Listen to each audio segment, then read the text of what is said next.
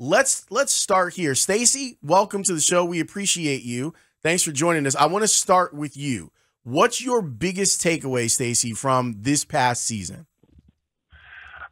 Just kind of a roller coaster, up and down. You get excited, you get excited some games, and in other games you go, wow, I can't believe we just beat this good team, and then we turned around and lost to a team that we probably shouldn't have lost to.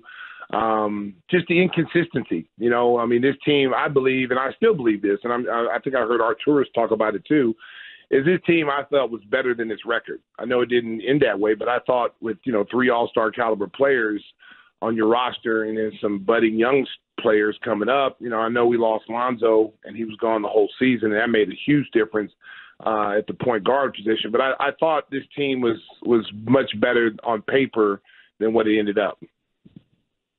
What about you, Jay? When you think about this season, how does it pan out for you? A disappointment, much to what Stacey spoke to. This team is talented enough to not be in the play-in situation and then have the play-in come around. And, the way they played post-All-Star break, and I know they played some teams that were tanking at the end, right? So 14-9 is what Arturis Karnisovas brought up in terms of being on the right path. But, you've seen this group play together without Lonzo. So Lonzo is kind of the outlier. That segment of Bulls basketball for me over the last couple of years was the outlier. I think we got enough data on the way that this roster was put together and the shooting that was necessary that wasn't there in certain moments. I mean, this team played hellacious defense after the first of the year, but offensively for them to not have the kind of consistency that you expected with the amount of firepower they had. There seemed like there was disconnections throughout the season and recognition issues throughout the season. So it was disappointing for sure. What about you, Bill? They speak the truth. and the simple answer is just let's look at the last 2 games that the Bulls played. Yeah. We played the second half of Toronto, absolutely outstanding. You had a Jordan-esque type finish by Zach LaVine. Bulls come back and win a big game, huge. The last 5 minutes, especially the last 2 minutes of the Miami game, what team is that? And that's the inconsistencies and the roller coasters that you have. Honestly, calling that game in Miami was exciting because the way the Bulls played, they got in, the energy was there. It was a real playoff atmosphere. But the last 4 minutes, you're starting to, things are bad. And then the last minute, you're like, what's going on? Is this the first time you guys played together? Because you're throwing the ball out of bounds, you're creating turnovers. And it was just that type of season where they showed you some things that really looked good and you were excited about the possibilities, but then it just was not consistent enough. I mean, we're talking about a team that never won 4 games in a row. And you beat some really good teams and had some great efforts on the floor, but you just couldn't put it together consistently.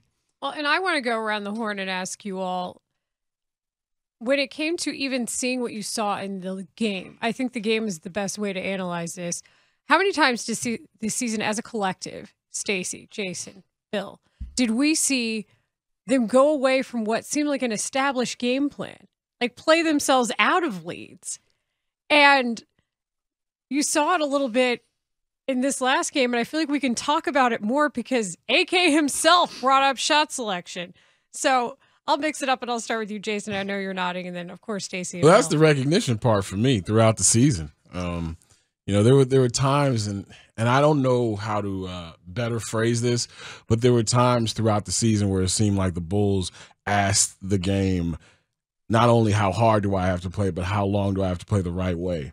And once the game gave them the answer that was sufficient, it was like, okay, now it's time to get whatever that you had in the bag off. And that discipline and that lack of recognition, I mean, it's the difference between messing around and being the 4th seed or messing around and being the 10th seed. And we saw it all year long. So it's the sacrifices that maybe were needed throughout a game or throughout a quarter. We just didn't see them consistently enough. And then when you do see these winning time teams, like Bill mentioned, you beat the Celtics of the world and the Milwaukee Bucks of the world and those types of teams during the regular season. But when we see these teams play in this period, where it's postseason, you see these teams execute on a level that 2 or 3 possessions will get you blown out of a game. I mean, you watch that Phoenix Suns LA Clippers game, and the Suns, Devin Booker's out there playing hellacious defense, and the one time that they let up, all of a sudden Kawhi Leonard starts to get it going, and next thing you know, he's on an 8-0 run by himself.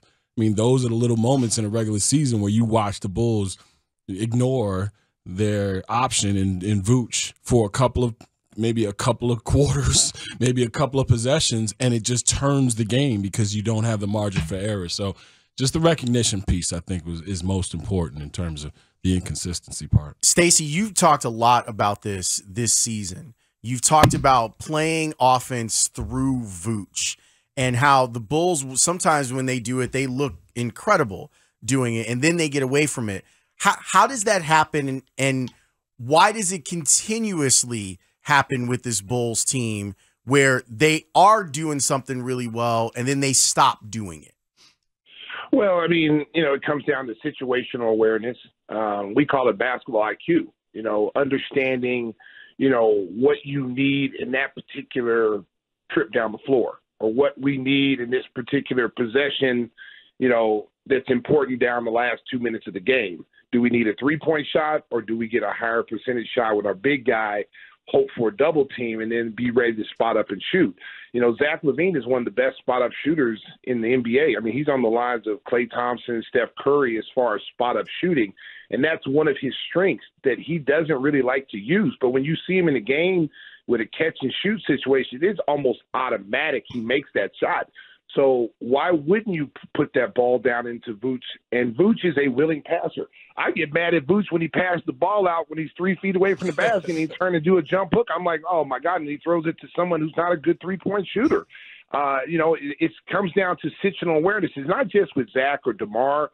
Vooch, too. Vooch has to understand that he, in my opinion, I see him every night. I think he has some of the best post moves in the NBA as far as big guys are concerned. I would put him back to the basket as probably one of the best guys with Embiid and Jokic.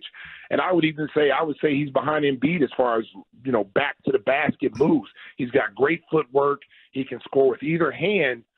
So my question is, why wouldn't you take advantage of that? And plus, he's a former All-Star. And there was a time in that Miami game where the Bulls struggled in the fourth quarter scoring. When you're having a hard time scoring, that's when you utilize the big man. That's when you say, hey, wait a minute, we can get easier shots with Vooch. Let's throw the ball in there to him. He's killing Bam. Bam wasn't really doing anything, on the offensive end. He was rebounding the basketball because there was a lot of shots. But he scored on every big man in this league. And it made it look very easily. I don't know why they go away from that. I just don't. I scratch my head sometimes, and I always say it's a simple game. You get the ball to the big fella, let him eat some. He's going to make your job a lot easier. He's going to set better screens. He's going to run the court harder when he knows. Bill will tell you, big guys, we played with Michael Jordan. We didn't get to touch the ball a lot, but when we touched that ball, we were very efficient when we got a chance to score, and that's what I feel like they got away from with Vooch a little bit. Yeah, I agree 100%. But part of it, what I think is, and I don't like to say this because I don't mean it as disparagingly as it sounds, is we are who we are. 100%. And when the pressure gets tough and you get a little bit tired, you do what you do. And DeMar and Zach got to where they are because they're outstanding, not good, outstanding one-on-one basketball players. And when things get rough, in their mind, I got to win a game. So you say, okay, I got to win the game, but you forget about what made us, how did we get the lead? How did we get here? Moving the basketball, passing it around. So they start to control the ball a little bit more. And now no one's touching the ball. Now we get a lot of guys standing around and they just forget. Right. Like, and Bill and Stacey can probably speak to this because they played in the league. Like when we look at it sometimes as fans or broadcasters or observers, it looks selfish. And in their minds, they're wired to think this is the way I'm going to help my team. Right. And this is the way I've done it my whole career. Right. So we were like, oh, it might look like a bad shot, but they're like, okay, maybe I got beat. Baseline, back cut, something happened. This is my chance to impact the game instead of thinking, my chance to impact the game is doing the things that have got us to this point where maybe we have a lead, or it could, like, for instance, that's what film sessions are for too. 100%. To show when guys are open. I mean, you go back to that legendary 1991 finals with Michael Jordan was, Phil Jackson said, who's open? And they said, Pax is open. We'll throw him the ball, and what happens? He goes out and throws the ball to Pax. Pax hits one of the biggest, jumpers in the history of Chicago Bulls basketball. And sometimes your star players have to be told that. They have to be told that because, as you said, in their mind, they feel like I'm attacking and this is what's going to help my team win when the ball's in my hands and I got to make something happen. And most likely it's more on the scoring end instead of making the pass that's going to help your team win the winning plays. And I think that's where the coaching staff has to step up and tell these superstar players, like, hey, if this dude is open, if the guy with the white jersey is 5 steps ahead of you and he's wide open, throw the ball to him. And if he misses it and blows a layup or blows a dunk, that's on him. You made the right basketball play. You made the winning play. Now it's up to the other guy who missed it. That's where you miss Lonzo so much because late game situations with him, he knew how to get everybody involved. He got Vooch involved. He knew how to get, Zach more efficient scoring. And, they had to work so hard this year without that true point guard. They had to work extremely hard to try to score. It's kind of like the second half of the season last year when Zoe went out and we were more into the isolation plays because that's what we had to do to win, and it kind of carried over to this year. I want to jump in because Stacey brought up a good point, film. And I think technology has gotten so good that we could make a clip of an exact segment that you want to see. So you can pick up Zach LaVine with the basketball at the center circle exactly when you want it, and you can show them that clip. I don't know the answer, so I'm asking a really bad question because, as I know as a lawyer, you don't ask a question you don't know the answer to. But I have a very good idea. When guys are watching film today, are they watching clips or are they watching the game? Because there's a difference. You can watch a clip and just see how you're supposed to do. But when you watch a game, you see the game flow. You see that, we've had 2 turnovers and 2 bad shots in a row. We haven't scored in 4 possessions. We need to work something right. Yeah. So I don't know what's going on with film session because it's clips. The NBA is so hard to get a practice in. I mean, every coach you talk to is like, well, we just don't have time to practice anymore. And today with the load management, a little bit more player friendly. Yes, and you're showing film, and how much film, literally, I thought Stacey, and I think Stacey will agree, Phil Jackson was great. He made our film sessions fun because he put movie clips into it, and he picked on us if we made mistakes. He called us out and called everyone out on the team. Now he's a little gentler with Michael. He wouldn't use Michael's name necessarily, but Michael didn't make any mistakes. Bill, you did. No, but he did. He wanted us to pass the ball. And Michael didn't pass it to someone. He'd say, "Well, we got to make the right pass here." Well, if I made the wrong pass, he goes, "Wennington, you got to make the right pass here." So but he threw in different movies. What about Bob? What was the military? Full Metal Jacket. Full Metal Jacket. Yes. Full Metal Jacket. The Wizard of Oz. We had a lot of things to illustrate what he was trying to get his point across. Every now and then, someone would make a bonehead play, and you throw just an odd clip of like the Three Stooges running around out there doing something. So yeah, but it made it fun, but engaging, also right? Yes, exactly. That's the word, engaging for us to get into it. Where now, you come to a Bulls game before the game, and you see the guys come out for 2 hours before the game. There's certain guys coming out at certain times doing their thing. And then a coach will have an iPad and they'll be going over clips. And that's helpful. It's wonderful. But when you have a team that we're constantly saying game management is an issue, I think you need to watch a little bit more than just a 30-second clip, maybe a 5-minute clip of that game where you lost the lead, the momentum changed. And how did it change? Why did it? Yeah, exactly. And what's funny is this is a team of grown men. Like we've said this a million times. This is a team where the individuals, you all have a reason to like them. And you all see how they've earned their place here. And I do think that Vooch deserves a lot of credit after the season he had last year. I don't want that to get lost. But then it's like, well, you guys all know what the data says. For example, we have talked about Zach LaVine on catch and shoot threes. And that's what made those last few minutes against Miami so tragic, is you don't have to be the dude taking it to the lane. Like, you don't have to be that guy right now. Like, you can be this person, and the numbers say that you are most successful as this person. I agree 100%. But then in Zach's mind, he's the guy without the ball. Right. He's not the guy making the decision. And the trust issue, you got to trust everyone that's on the same page. Does he trust everyone to make the right play at the right time and do the right thing? So when it comes down to it, we become who we are, and we're going to do and rely on what got us to this moment in time, not necessarily what's been successful that year. Stacey, because the trust issue that you just mentioned, the lead ball handler or decision-making role on this team has been DeMar DeRozan for these last couple of years.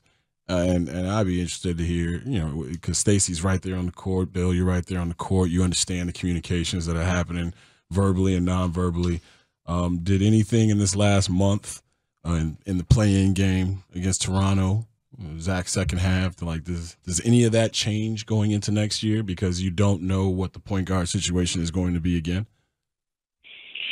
Well, I tell you what, I mean, I know Bulls Nation, you look at the tweets and all that. I get, people hit me all the time. Like, you can't run it back. Don't bring this team back. And I'm like, listen, what people don't understand about basketball is that you got to get continuity. You got to have a core group. You look at most of these successful teams, their core group has been together a while. I know you get frustrated with the core group the Bulls have, but, I mean, look at Vooch, for instance. As much as we like Vooch to post up, how many guys you going to find out there that's going to get you a double-double every night rolling out of bed? You got to remember that.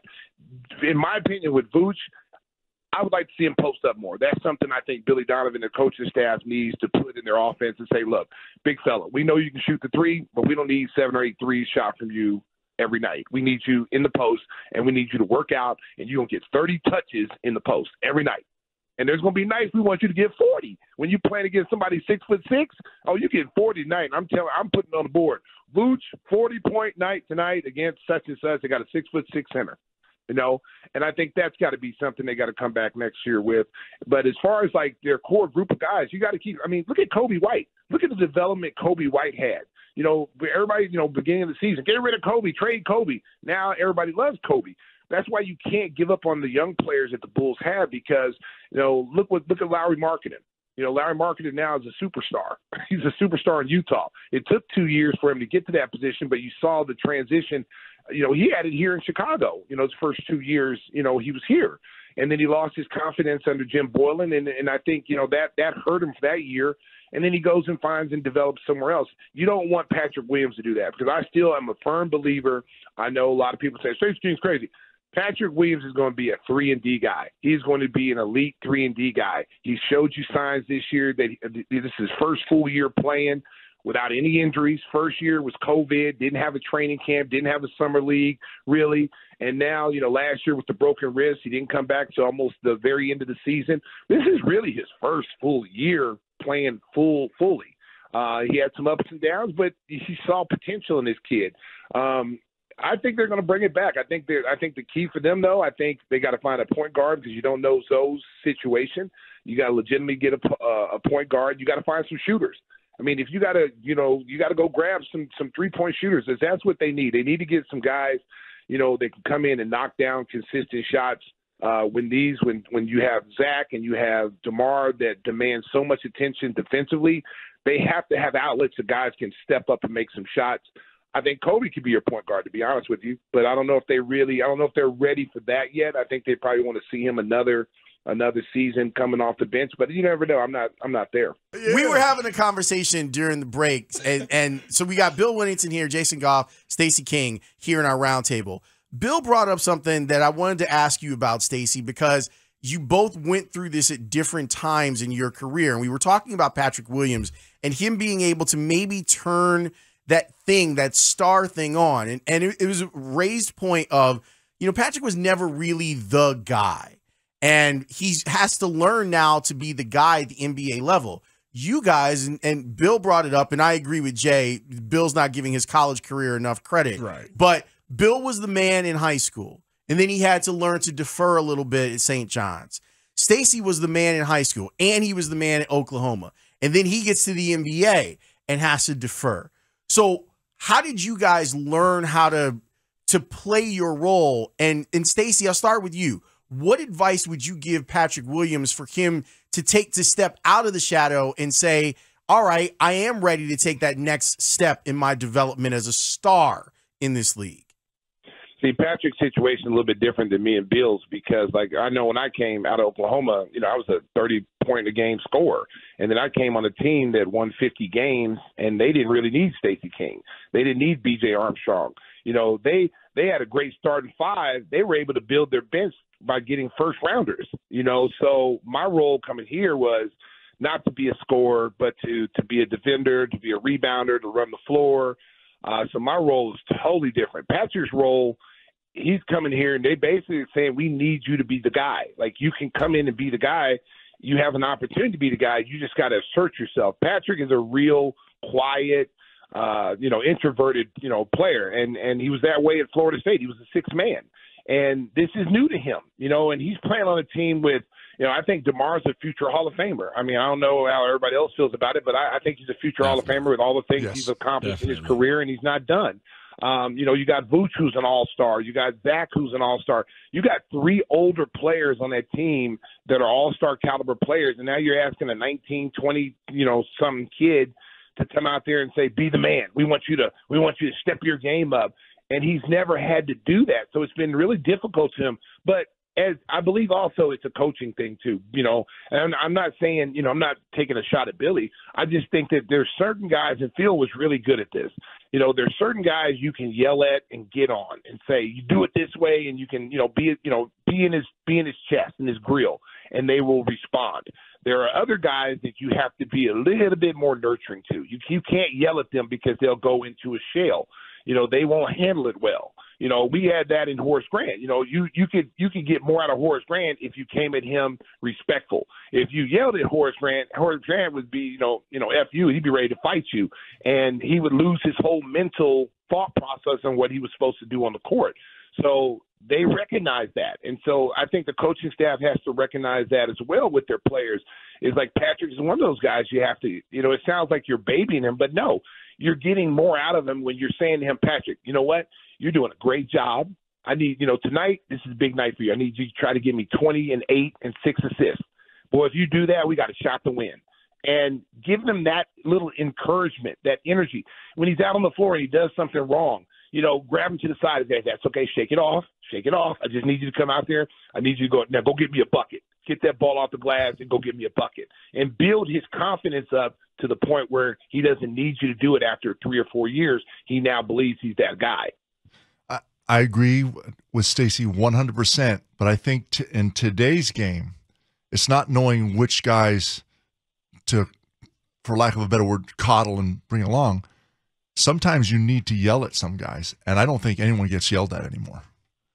And I think that has to happen. And it can't be a constant thing. I mean, anyone that has kids, or if you're, obviously everyone's been a kid, when your parents are constantly yelling at you, you'll tune it out. Tune it out. Counterproductive. It has to be. And Phil did that. He didn't, to Stacey's point, Phil knew exactly when to push your buttons. Not every day. I had coaches yelling at you every day, and trust me, by the time training camp, we used to have training camp for 3 weeks. By the time training camp was over, you weren't listening anymore. It didn't matter to those coaches, and those teams usually didn't do well.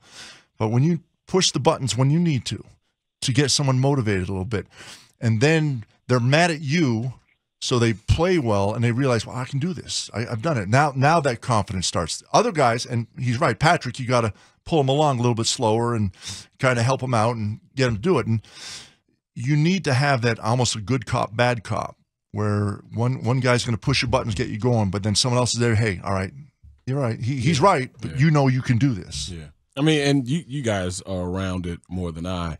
You got somebody on the bench there, Maurice Cheeks, who I always see around Pat, who I always see around Io, and I always see around Kobe. It's kind of like he's the guy that brings along with the more gentler touch, right? We always think of Mo Cheeks at the national anthem with the little girl in Portland at one time, right? Like that, of course, and being a Hall of Fame point guard and a champion. So there's a wealth of knowledge there. But I'll ask, everybody this. Like, at what point do you believe who he is and then refine from that?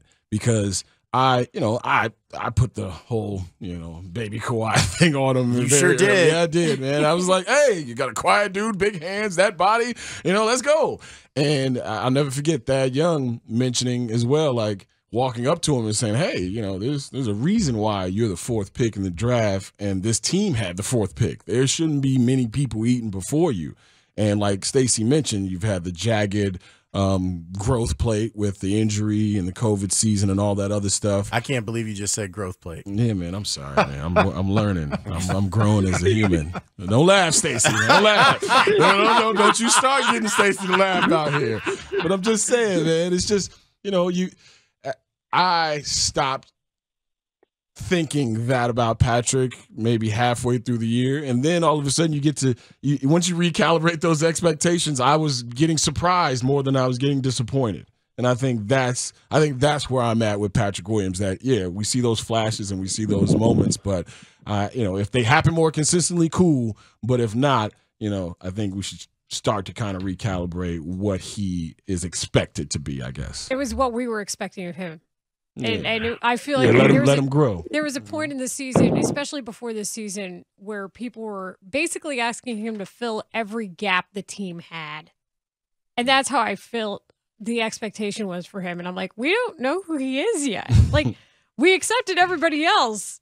We can't expect him to be that dude. But you do expect results, though, when you see that frame and that, because he's got an aptitude for the game where, like, he does certain things where it's like, oh, okay, there it is, and you'll hear Bill or you'll hear Stacey, like, you'll hear them get excited as dudes who understand and watch a lot of basketball. I'm here for every missed dunk by Patrick Williams. Yeah, I'm here for every time he wants to try to put someone 5 bad shots out of him in a game where it's like, okay, now you can kind of refine that. Now this is where those shots are, because I'll ask y'all, like, where do you think Patrick Williams' offense is coming from when he's on the court on a game-to-game basis?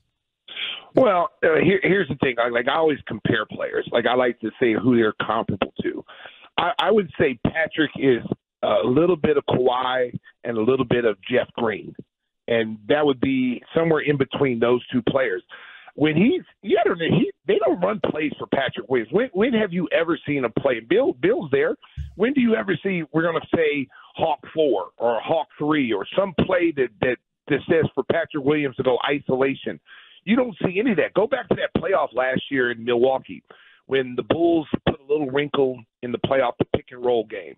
They ran a pick-and-roll between Vooch and Patrick Williams, and they were killing Milwaukee with that. Because now Giannis has to switch on Vooch, who rolls to the post, and then you got a bigger Brook Lopez having to guard, Patrick Williams, and the Bulls destroyed that. They destroyed that. That's the reason why they won. That's the reason why they won game 2, because they had no answer for that. If you look at Patrick's numbers in that playoff, that to me I felt was a starting point. That Minnesota game when the starters were out and he scored like 30-some points, and then he carried that over to the playoffs. And I think that first game he was a little shaky. But after game 1, he started picking it up. He was probably arguably one of the Bulls' best players in that playoff series against Milwaukee. And I thought this year he was going to catapult it in. And we saw flashes. But he's the guy you need to run plays for. He's the guy that you got to give him some offense and say, okay, we're going to hawk this ball down. We're going to run a pick and roll. Whatever you need to do to get him the ball, you got to run some plays for him. Let him take the ball off the glass. He's got guard skills. He can hand the ball. He makes good decisions. How many times have you seen Patrick get the ball off the glass? And even Kobe and some of these other kids that can dribble. 2 dribbles and they look for either Zach or DeMar, which slows your break down. It gives you no kind of continuity on the break, which when you look at this team, they should have more fast breaks. Their goal every night should be anywhere between 15 and 25 points in transition. I need them to be empowered, though, Stacey. I need them to be empowered. Like Kobe White this last month seemed like he was empowered by not only himself, but his teammates and the coaching staff as well. Like, I need these young dudes to be like, hey, you don't have to defer every single time, because maybe that's part of the reason why we're 40-42 as a franchise. And you know what, Jason? I agree with you 100%, because that's what I always say all the time. When I talk to Patrick, I talk to a lot of these young kids, and I'll just say, man, play your game. You know, don't wait for someone to do it for you. Go do what you do, and then everyone else will follow. But it's easier for us to say that not knowing what the system is dictating for them to do. You know what I'm saying? It's easy for us to say, be the armchair point guard and say, oh, yeah, get off the glass, start the fast break, and go coast to coast, when maybe they're being told to do something totally different and they're following the game plan. Because if you watch when they, you know, they have Vooch in the post, for instance. It could be Kobe, it could be Io, it could be any of the younger players, and they got a switch in the post, which automatically tells you now the play is broken. We don't care what the play is. The mismatch is where we want it right now. We got Vooch being guarded by Javon Carter in the post. That's an obvious mismatch. Throw the ball in there. The younger players will look at it and go, I can't get it in. I'm going to swing the ball now. Now we've lost the momentum. We've lost the mismatch, and now we're going to probably settle for, a long jump shot, and we got nothing out of that possession. And that's where I think the young players have to get better. They have to have confidence that they can read defenses and read situations, and sometimes the play dictates to be broken, and you got to break the play. What does this Bulls team need? If I were making you the person that could go to Arturis and say, "Hey, man, this is what you need." Well, at the trade deadline, Luke Kennard, that was a man. That man was shooting lasers and then got to Memphis and didn't stop shooting lasers. They need somebody who is like Patrick Beverley. They need a couple of those guys, maybe. Right, where, like a college snatcher kind of vibe, because as great a guys as Zach and DeMar are, they are quiet leaders, right? And sometimes you need guys who input a little professional discomfort. And I think what we saw out of this team, not because Patrick Beverley was going out there and putting up crazy numbers, but there was a kind of a first date face kind of vibe where it was like, all right, let's show this dude that this group is, not what people may think it is. Also, point guard situation has to be handled or addressed. And I'd love like a power forward who can bang but also shoot. Like there's a lot of things that they need, I think, because there's teams behind them that are coming up in these next couple of years in Orlando and Detroit and squads like that, and then the teams like the Knicks and the Hawks and the Cavs, who you were supposed to be in that fray with, that are going to go out and make moves. So there's a few things, but how much movement can you really have with 11 guys who are going to be on this team that are currently on the squad right now? Like, who are the people that are really going to move around for those moves to be made? Well, I can only go by what I've heard, and listen to a little bit of what AK was saying yesterday, and he alluded to a lot, but you got to read between the lines. He said, we got to address shooting. You need another. You need another shooter. You need someone to consistently. Yes, so that's a big thing. You got to have guys that can spread the floor with the offense that everyone's playing right now. He also alluded to shot attempts, and in the play-ins, the Bulls averaged 84 shots a game. You got to get more shots than that. Yep. And how do you do that? So now your style of play changes. So if you read into that, what does that mean? Are we still playing DeMar and Zach one-on-one? Because that's 20 of your 24-second clock. And if you're using that much time in a 24-second clock, less shots. You're less shots. So I'm reading into it. I don't know. But that's a way to fix that. You got to play with more pace. You got to come down and get better shots quicker. So that's part of it. So, and then you talk about, it points in the paint that the Bulls are giving up. You got to be able to protect the paint. Now, I know a lot of that is defensive rotations, and I thought in Toronto and in Miami for a little bit, they were doing well, where when they run a high screen roll between 2 and 5 or 1 and 5, and Vooch has to help, someone got down low and picked up his man in a timely manner so he didn't already have the ball and be able to just lay it in or get fouled. Most of the time. And at the end of the game, that failed, but in Miami. But a lot of that also has to do with guys that can maybe not have to switch all the time on that high screen roll. Maybe could show, recover. There's so much switching going on. Everyone rotates now. that's just the way it is. And back when Stacey and I played, we mixed it up. We didn't switch all the time. We showed and recovered. We let the guy go through. We played under. But everyone's so afraid about everyone's one-on-one defense now. We got to rotate and switch all the time. So it befuddles my mind that you have a guy that maybe is not a good one-on-one defender, but now you're asking him to defend 4 guys at the same time and know which way to go at the right time. But that's just the way it's played right now. Everyone's doing that. So we have to get that rim protector guy in there. So that's a guy, I think, like Patrick Williams, that can be that guy. Another guy that can do that athletically and be maybe off the ball defender that can come over and help out when we do get beat occasionally. Stacey? Well, I think you got a rim protection in Andre Drummond. You just got to play him. I mean, you know, you go to that Miami game, I thought he made a huge difference in that game, offensive rebounds. You know, he switches out, he gets steals. He averages about a steal a game on those switches. I mean, you just got to find more minutes for him, and hopefully he's back next year.